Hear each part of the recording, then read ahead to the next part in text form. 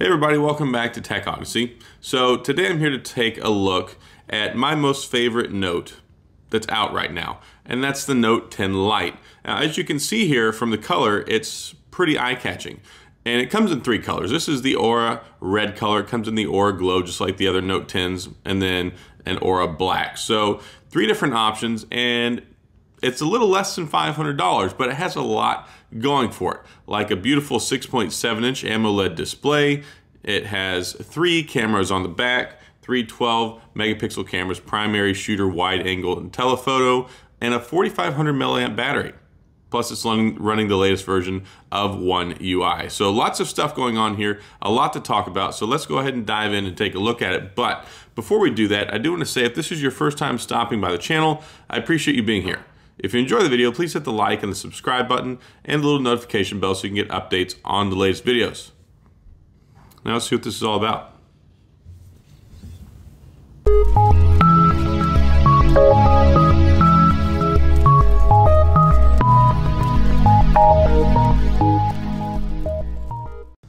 All right, so the Note 10 Lite is a very curious device because it didn't come out in the United States, so a lot of people don't know about it, but it's running an Exynos processor instead of a Qualcomm Snapdragon 855. So this is actually running a processor that's about a year old. It's a 9 series Exynos that's the same one that's in the Samsung Galaxy Note 9 international model. So if you don't know about the whole Exynos processor thing, Samsung makes their own processors, the Exynos, versus the Qualcomm Snapdragon, which is what we get here in the US, and that's what's in here. And it works perfectly fine. It doesn't feel quite as zippy as my Note 10 Plus did when I had it, but I enjoy it much more than my Note 9. So if you really like the Note 10 form factor, a little more rounded off on the edges, it's got the center cut peephole front-facing selfie camera on the front, which it's actually a 32 megapixel selfie camera. And that's another thing that really intrigued me about this phone because the other Note devices have much less high quality cameras. They have like the 13 megapixel front facing selfie camera as opposed to the 32, and that's the same in the S20. So I thought, yeah, this is pretty good, and I was curious if it would rival the 48 megapixel front facing selfie camera in my S20 Ultra, which is what I'm recording this with right now. Surprisingly enough, I've been able to record the last 3 or 4 videos that I've made with this device. So if you're wondering if you can record and make YouTube videos and shoot video with a $500 or less phone and have it turn out pretty darn good, this will do it. So I've been really impressed with the cameras. The video camera capability, especially on the selfie camera, is really good. This one has 8 gigabytes of RAM, but it also comes in a 6 gigabyte variant. I don't really know why you want it, but it's a couple dollars cheaper. But both of them come with the handy dandy S Pen. So if you like the Note, you'll be happy to know this is fully functional and it works just as well as the Note 10 and the Note 9 S Pen. The only difference is it doesn't do all those Harry Potter magic wand motion gestures, which I gave up after like the first 3 attempts of trying it when I had my Note 10 Plus, so who cares? But for $500 or less, you can actually pick one of these up for about $455 on Amazon right now. They normally MSRP for right around $500, but it's beautiful, it works well. Like I said, 4,500 milliamp battery. The battery life is good, but see, one problem with the Exynos processors, and people warned me about this because I'd never had any experience with one, they're a little bit more power hungry than the Qualcomms are. So I expected to get probably 7 or 8 hours of screen on time out of this, and it's just not happening. I'm barely getting to right about 6 hours of screen on time before it dies, and that's okay. As long as I have 6 hours of screen on time, I can get through the day with the phone. So this will last me from sun up till sundown till I'm ready to kind of turn in for the evening and then put it on the charger. For a normal person, it'll probably last you till the next morning. I just use the ever-loving goodness out of my phones. It's just how things work. So it's beautiful, it's nice, it's got a metal frame, but it's also, the back is made out of this glassic material, and I was really intrigued by that. I saw this phone at CES in January, and I was like, man, I really want this phone because it's just so beautiful, and it works so well. I was really impressed with it when I saw it there. And it's this glassic material, like a glass and plastic together compound that gives it this hardness on the back. So it makes it a little bit lighter, makes it durable, but it's not quite the same caliber as like, you know, Gorilla Glass 5 and better and all that other good stuff. So it is made well, and it even comes with a case. So it comes with this clear case. Now the clear case you can see here is not really the greatest one in the world, and I haven't used a clear case in a while. And I forgot how much it really builds up like this grimy film on them. After about 4 hours of using this case, I just like, I can't take it anymore, and I took the case off and got rid of it. I actually ordered a Spigen one. Actually, I'm sorry, this is the Spigen one. This right here is the one that came with it. So very flimsy, very thin, and that's okay because it comes with it, and that's nice. What you care about is keeping your phone protected because you're taking a gamble not having a case on your phone. It also has a built-in screen protector. So you've got both of those things going for you, but I would definitely recommend getting another case. The reason that I didn't get a non-clear case that doesn't have this nasty residue film, and they both have the same problem.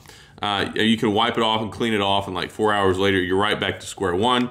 And then like all clear cases, after about, you know, for 4 or 5 months, maybe 6 months if they're a good one, they kind of start to discolor and yellow. But when you have a phone this beautiful, you don't want to put an obstructive case on it. So I've been actually taking a gamble and carrying this around without a case on it, which is very much against one of my cardinal things that I do with phones, which is always put a case on it. So cardinal red, break cardinal rule, I guess. I don't know. But it's just too good looking to put, you know, a case that covers it up.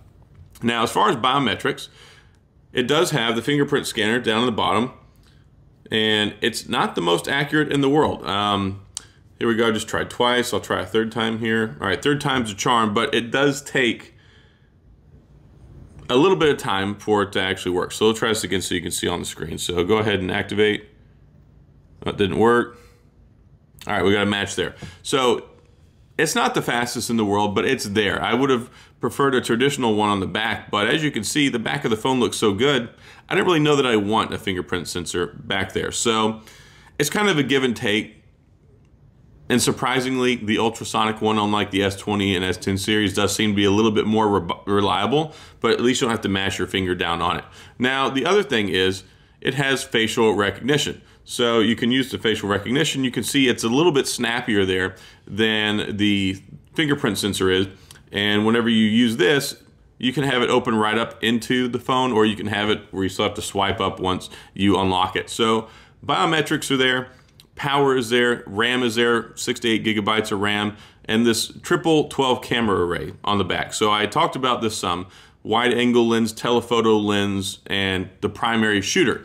All three of them work really well. I've taken pictures with all three lenses. You can get portrait shots, you can get portrait selfie shots. You can see here in the camera example, it's pretty neat. It's got a lot of different things going for it, the sharpness, the clarity. And one thing that really surprised me is it just wasn't as saturated as Samsung stuff normally is. And Samsung stuff is normally like really, really color saturated. This actually is kind of a happy medium. I was really happy with the way that it turned out. So you've got that going for it. You also have the wide angle. The wide angle takes good shots, and then the primary shooter. It's just a solid phone. The only time I've really noticed anything, it kind of drops off a little bit in low light. It's not the greatest low light photos, but then again, I don't really care about low light photos. So if you want something that takes good low light photos, just go get a Pixel or get an iPhone. Those are the two that are best out there right now, but you're also gonna pay Pixel and iPhone prices. For what this brings to the table, and it even has a headphone jack on the bottom. It's like everything that we wanted in the Note 10, but it's in the Note 10 Lite. And of course it came out a little bit later, but not spending $1,000 and not spending like $1,200 is priceless to me. This right here is half the price. I could happily use this as my everyday driver, and indeed I have been ever since I've done my unboxing video. I'm a big fan of it. Yes, it has a 1080p resolution, but it's got a beautiful, crisp, saturated, colored AMOLED display. It looks good. I mean, Samsung makes the best panels in the world as far as I'm concerned when it comes to smartphones. It looks good. And of course it's running the latest One UI, so you're not missing anything here. You've got the cameras, the call quality is great, the speaker quality is better than average. Of course, On this one, it only comes out of the bottom. The top handset speaker is just for talking. I kind of wish that it had dual stereo sound. I've kind of been spoiled a little bit by that, but it's a good phone. This is the phone that I really wish would have come out in the United States. And I think the reason that they didn't release it in the US is because if people saw this, if you walked into the store and you saw this, and this was $500, as opposed to the Note 10 or the Note 10 Plus, which is like $1,000, $1,200, you wouldn't buy one. And Samsung doesn't want that because they want their flagship phone to sell. But what they also don't want is for you to realize that you don't need a $1,000 phone. This right here will do all of it. Now, does it have an IP dust and water resistant rating? No, it doesn't. But you shouldn't be taking your phone in the water anyway. I mean, yeah, if you accidentally drop it in the water, normally you would have that protection with the more expensive phone. It's not a concern for me because I'm not taking my phone near the water. Just take care of it. And it doesn't have wireless charging. I don't really care about wireless charging. If you care about wireless charging, maybe this isn't the phone for you, but at the $450 to $500 price point, that concern doesn't even pop into my mind because it's like $500 and you get so much out of it. We're talking basically a Note 9 and a Note 10 body that's beautiful, has a stellar camera array, and it just works nice.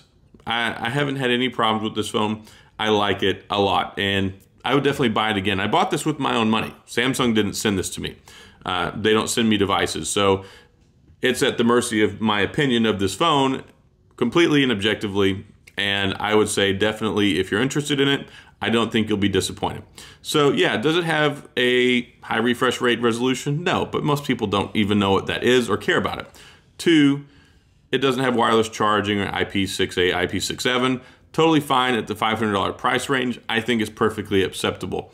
So it'll get you through a day. It's powerful enough to do what you want. And then you also get the wonderful S Pen, so you can do all of your note stuff on here as well. And this is nice because on here, of course, you've got the button. You can press the button. You can take pictures with it. You can open up the camera app. So, ta-da. Whoop, see, I get myself in the frame there. So pretty cool. Double tap, you can flip it around.